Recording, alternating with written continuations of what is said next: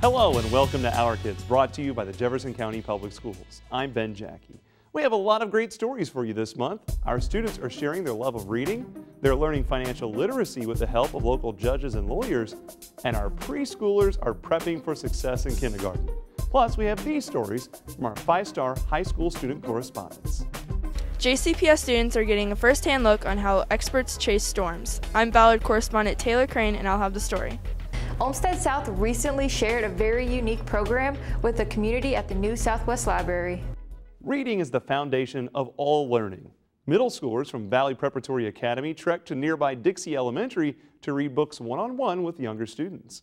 It was a chance for mentorship, camaraderie, and a shared love of reading.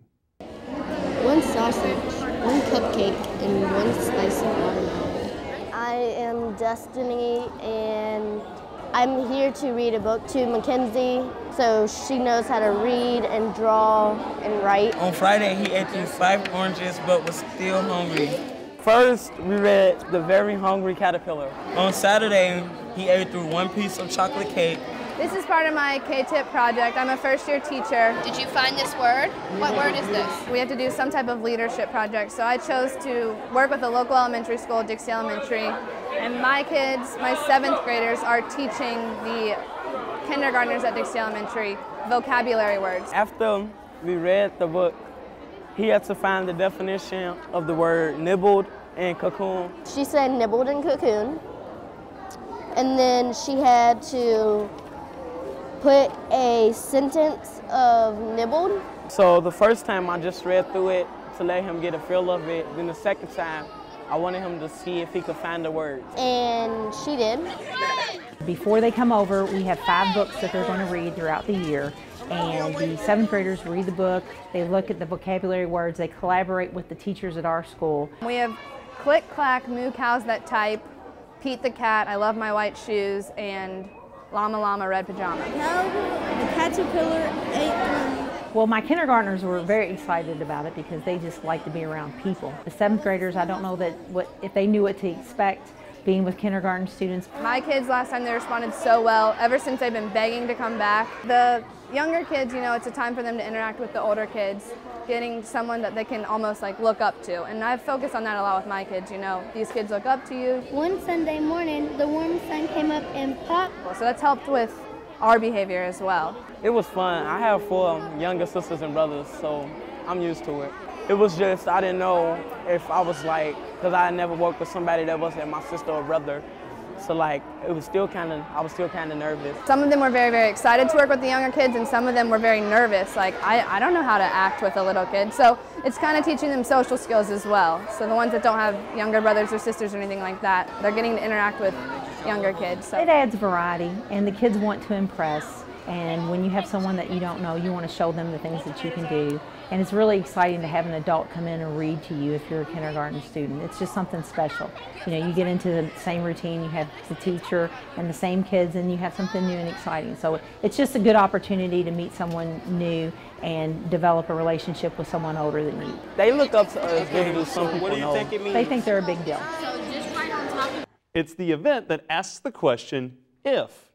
IF, the Idea Fest, provides more than 350 high school students the opportunity to share creative and innovative ideas as they become college and career ready. And our kids showed their ideas have no limits. The JCPS Idea Festival is an innovative stage for high school students to present ideas they're really passionate about to their fellow peers from all over the district. These ideas can range from minority rights to wearable technology.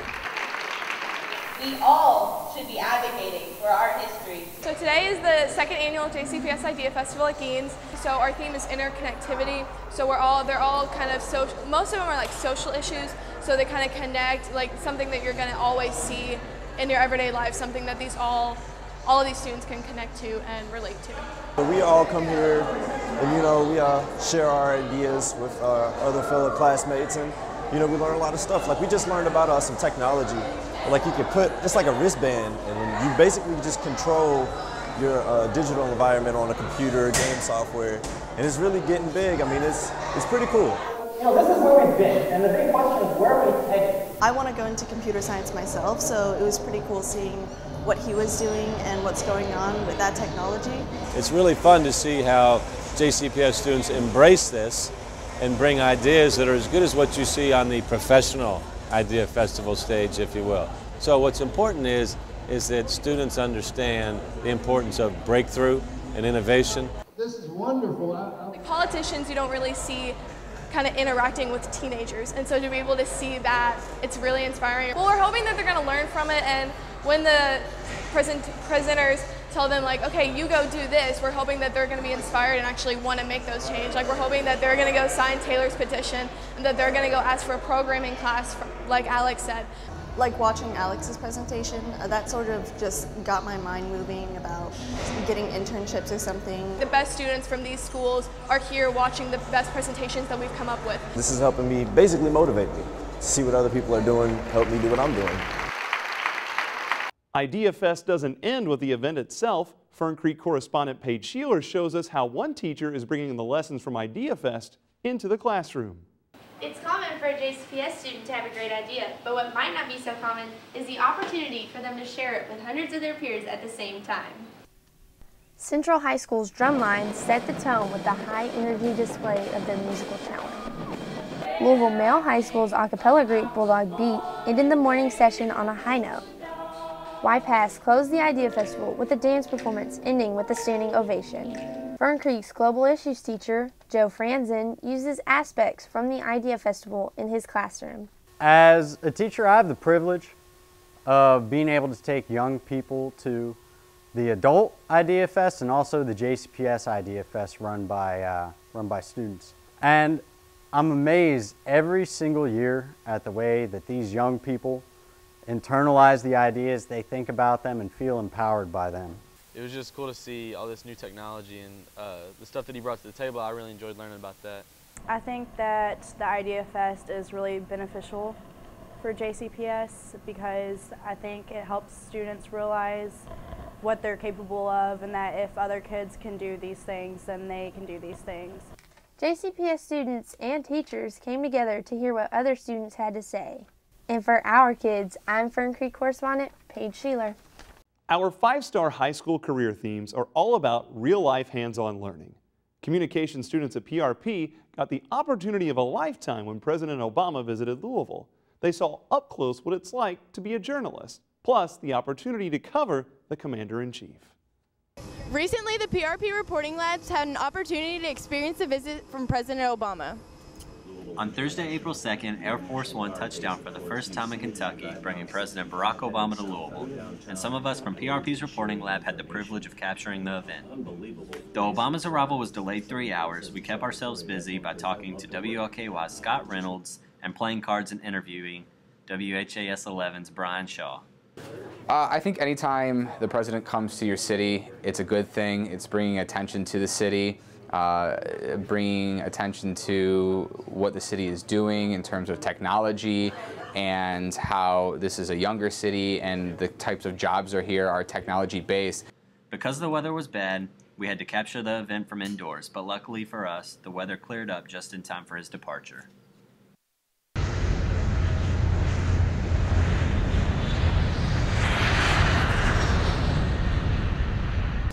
This is PRP correspondent Sydney Smith reporting for Our Kids. We have a lot more stories about Our Kids coming up. Stay with us. The portal is your online link for information about your child's grades, test scores, attendance, career choices, and much, much more. It's a fast and easy way to stay on top of what your child is doing in school. If your child's teacher has set up a virtual classroom, you can log on to JCPS Online and access grades for class assignments or communicate directly with teachers. The Parent Portal offers a convenient way you can stay involved in your child's education. Both my parents have diabetes. Students really think that they are sort of invincible right now, and it's something that they'll think about in the future. I think that it's the actions and the decisions that we make right now that will really help us in the future, and that will determine whether we get diabetes or not. Hey kids, get out there, live a great life, but at the same time get to know the risk factors for diabetes and live a healthy lifestyle. Welcome back. You're watching Our Kids, sponsored by the Jefferson County Public Schools. Throughout the school year, we've showed you example after example of how the GE Foundation's $35 million commitment to JCPS has changed the way teachers teach and students learn. From staff developers to science modules, the partnership has transformed the classroom. We end our series by taking a look at the impact through the words of those who are reaping the benefits now and those who have been there from the very beginning. Did it grow? It did. Are you sure?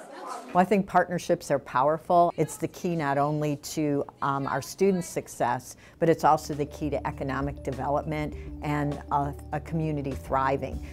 What I liked about the foundations is that the idea of going into and actually starting elementary and middle schools and starting to get some of the infusion of some of the newer ways to teach these things, to make them interesting, make them fun, capture the eye, the heart, the imagination of a young student. In the classroom now, kids are acting like scientists. They're being scientific. So they're investigating, they're collecting their own data, and they're making sense of that. I like engineering. I mean, when I grow up, I want to be a mechanical engineer because I like hands-on kind of things like we did in there. I think it's pretty fun to see if it fails and you're like, oh, it failed. Learn from that mistake and try again. When I came to the district, GE staff developers were very effective tools in the schools, right where teachers need it, someone there who's helping you to become more effective. And we actually made that our model. So that started us, but now we have a goal clarity coach, is what we now call it, in every school. So we were able to take what we learned from the GE model and actually make every school better because of it. The most significant thing about GE's investment with Developing Futures is that it wasn't a quick fix. So we didn't focus on things that may just drop off once the grant drops off. The company made a major investment in public education, and it was a long-term investment. Well, the GE Foundation focused on the right thing, effective instruction. We've focused on the right thing, effective instruction, helping students learn more. And we have been successful in meeting our Kentucky target two years in a row. We've increased the number of schools to 95 that met their target. But you don't increase your target without the right focus, and GE helped us focus on exactly the right thing. But if we can have a pocket of success, like we see in Louisville, it's something we know we can replicate elsewhere. I think it's the biggest impact of anything I've ever seen tried to be implemented in the system. And I can't imagine ever going back away from it. What we're hoping that the legacy is that it continues to build on leadership, it continues to build on innovation. Growing is like a living thing, actually getting bigger and bigger. And it continues to look at how they have moved an entire system to be focused on what is needed for the 21st century, and they continue to move forward and advance in that area. They are in no small part a reason why our achievement has gone up, and that we're, as GE says in their own words, a moving and improving district. Dozens of lawyers throughout the community show just how much they care about our kids' financial future. CARE, which stands for Credit Abuse Resistance Education, pairs JCPS high school students with the Kentucky Bar Foundation and the bankruptcy section of the Louisville Bar Association to give students a first-hand lesson about the consequences of credit abuse from the judges and lawyers who work with those affected by it.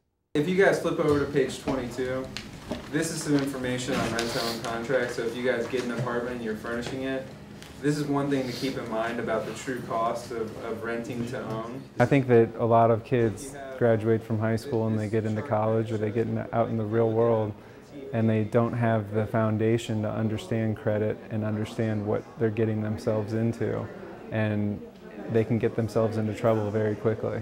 I got out learning about finances, how important they are going to be in my my life, and there's just it's not like just making money and getting a job. You gotta budget your money and not just go and spend it on clothes and stuff for yourself. You gotta house and job and car payments and insurance and stuff. And you don't want to lend money to friends. You don't want to be the one who's putting everything on your credit card. Today I learned all about credit cards and the financial problems there is in life and how you can deal with them and how you can get away with basically living life and not being in debt. Sometimes, like, I'll be seeing like the car loans and like free the cash advance, like free money now and stuff, or like stuff like that. I'd be like interested in it, but then I'd be thinking, I'd be like, I'm not trying to do that because I know long term I'm gonna be in debt or I'm gonna have to pay on some money or something. That's why I always try to pay everything in cash. You know, we got somebody coming to us and talking about this, which is, you know, pretty cool because y'all didn't get that, and we actually know what to expect when we get out there, know what to watch out for like scams and stuff like that. And I wasn't aware of, like, you know, the payments. You could be the cash advances and all that you could be paying on credit cards and what they can, you know, put you in big debt. Every presentation I've done with this, kids are always amazed with how much they actually end up paying for something. And so if they use credit to buy a pizza or if they use credit to buy shoes, they don't understand that if they're only paying the minimum amount due every month, that in fact by the time they've actually paid off that debt, they've paid substantially more than that product actually cost them. And so I think that that's where they get themselves into trouble, because they may look at a pizza that's 20 bucks and they don't recognize that by the time they pay it off, it's actually $40 that they spent on it. And that type of behavior just snowballs. A lot of people don't know how to use their money wisely, and that's what puts them into debt. So I wish everybody can learn about this before they experience the hard truth about being in debt. Storm chasing may seem like fun, but this dangerous job has likely been responsible for saving many, many lives. Journalism students at Ballard High School got an up-close look at a local storm chaser vehicle and all of its specialized equipment. Taylor Crane takes us inside. Springtime can bring severe weather. Tracking and even following storms is a life-saving adventure for some brave enthusiasts. John Humphreys is a storm chaser. He assists local TV station meteorologists with tracking tornadoes. Humphreys had the storm chaser vehicle on display for Ballard High School broadcasting students. It may look like an SUV on the outside, but the interior is equipped with advanced media technology. We've got 5 cameras total, including the drone. There's 2 on the front, 1 for a talent. There's 1 that rotates on the top. There's 1 on the rear. And of course 1 on the drone. Real-time video signals are streamed to the Weather Channel and other TV stations. Students were impressed with the technology. The vehicle has like many different cameras, so you could get like storms at different angles, you know, from the back, from the front, from the sides. It has a drone, so when you get too close, like you can't risk a human life. They have a hard time getting a lot of signals in a lot of places where weather tends to get bad, and that they use a lot of different cameras, and even sometimes they can even put them on a drone, and I think that's super cool. Humphreys says he's chased about 20 to 30 severe storms a year in Kentucky, and so far this spring he is staying busy. They're not all tornadic, but you know, anytime you have any severe hail or winds, you know, that counts as severe weather. I'm Ballard correspondent Taylor Crane for Our Kids. Don't go away, we have a lot more stories about Our Kids coming up. Do you need help providing school clothes for your child? The 15th District PTA Clothing Assistance Program can help provide uniforms and other clothing. Make an appointment with the Family Youth Resource Center at your child's school. Donations of new and gently used uniforms and clothing are also accepted. Call 485-7062 or 485-7450 for more information. The portal is your online link to information about your child's grades, test scores, attendance, career choices, and much, much more. It's a fast and easy way to stay on top of what your child is doing in school. If your child's teacher has set up a virtual classroom, you can log on to JCPS Online and access grades for class assignments or communicate directly with teachers. The Parent Portal offers a convenient way you can stay involved in your child's education. Welcome back. You're watching Our Kids, sponsored by the Jefferson County Public Schools. Is your child kindergarten ready? JCPS launched a new website called Ready4K to help parents get their children ready for kindergarten. The site is interactive and full of activities to engage kids so they can sharpen their skills as they prepare for school. It's fruit, So put it on the good side. We come here today to engage and interact with the activities of the family day. I have two little ones, Isaac, he's 5, and Daniel, he's just 2, but he's also learning, and I'm so happy and I'm so excited for that. The whole emphasis on this is parents as teachers. You know, you hear that, and it's a cliche, but it's absolutely 100% true. Right now, which number is 7? 4. It's very important and vital to a child for them to have those basic skills that they need. Now I know like what kind of activities to do with them in the summer, and they're learning. That helps me a lot. So many children are lost, you know, and they don't know, and then it's not the school's fault. You also have to interact with the kids at home too. That's what this does for you. It all puts it in a nice, neat package and tells you where to go and what you do with them. Looking again at the school readiness pentagon in the center, you will see the 5 domains of kindergarten readiness. Simply click on any of the colored sections to access resources related to that area. I didn't know about that website, and probably I wouldn't know how to use it, but this morning I knew it. Look at this. I'm so happy that they have this website. It's something that they can do outside of school, during vacation. It actually gives you games you can play with your child. It has the math, the diet, it has coloring. These resources include parent tips, online resources, videos. I live in a neighborhood with a lot of kids. I have 5 kids of my own. We get the kids together, we have those activities and play with those activities because it takes a village to raise a child. The Olmsted Academy South Girls Chorus premiered a newly commissioned composition by a renowned composer. The piece was written with an emphasis on women in history and women in music. Correspondent Alicia Cole has the story.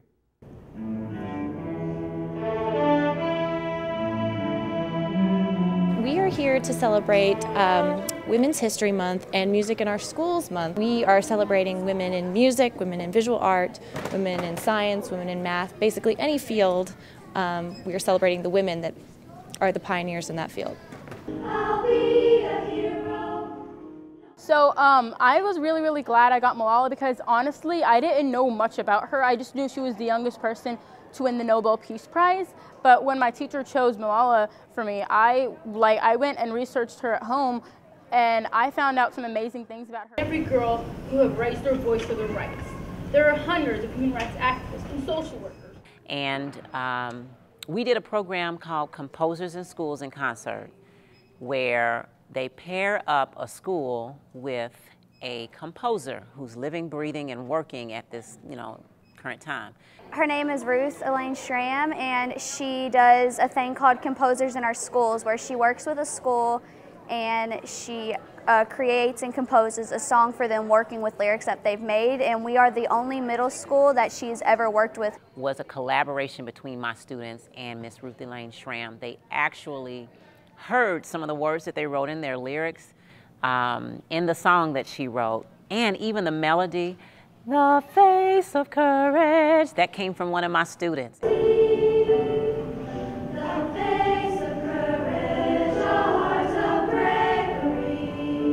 And so when we heard the song, we couldn't believe that she had taken that little melody that my student had given her and all the lyrics that they had written and made it into one song. Music is everything, especially like orchestra pieces, because we all play separately, but we all play together. And when you come together as a team like that, it just makes the most amazing sound, and it's just so much fun. This is PRP correspondent Alicia Coyer reporting for Our Kids. Farmer Elementary makes math exciting and interactive as students compete in their own version of the Olympics. Anisha Coulter has the details. When you first hear the word Olympics, you think of physical activities. However, students and staff at Farmer Elementary have put their own spin on things.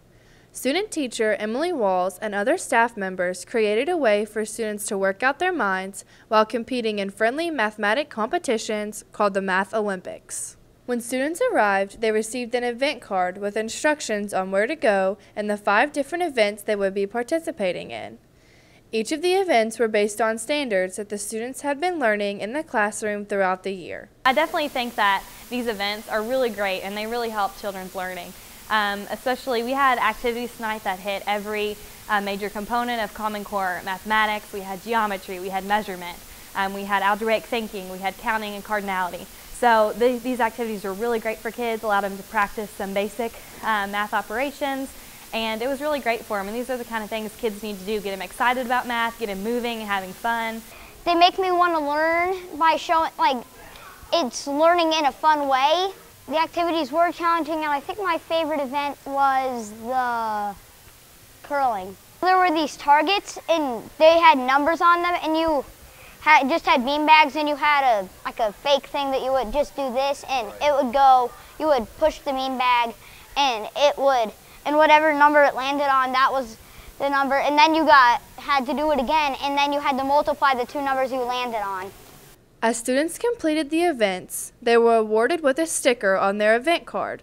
Once they received all 5 stickers, they were able to pick out a medal and stand on the podium with the school mascot in front of friends and family to take a Math Olympics championship picture. I really liked the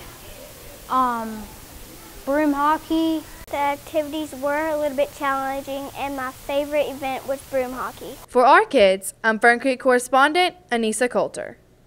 In Our Kids News, we'd like to congratulate the 16 student winners of the 2015 Vote Achievement Scholarships. This special award honors exceptional students throughout JCPS who have demonstrated high standards of scholarship, leadership, character, and citizenship. Each scholar receives a $10,000 college scholarship. And a big congrats also goes out to Deanna Ford at Cochran Elementary. She was honored with the Excellence in Classroom and Educational Leadership Award. Congratulations. You are an Excel Award winner. The Louisville Education and Employment Partnership Program is a nationally recognized high school dropout prevention program that helps students push towards the goal of graduating and preparing for the transition to college and the workforce. Their annual celebration recognizes student achievement as they name their Students of the Year. The LEAP program and my career planner have been there with me every step of the way. Along the way, they have helped me adjust to high school, make connections with my community and community leaders, and open doors for me that I never would have found. Not too long ago, I was accepted to many schools close to home and also offered scholarships. With the help of many people, I narrowed down to my final decision. I will be attending U of L with the Porter Scholarship. My mom is a LEAP alumni and also a previous student of the year from the class of 1999. Ms. Baxter first met me when I was a young baby, and my mom was attending the South Park Teenage Parent Program. Now, 16 years later, I'm in the same position as a LEAP Student of the Year as my mom. That's our show for today. We hope you've enjoyed it. You can find full episodes of Our Kids on the JCPS YouTube channel. Until next time, keep supporting our kids.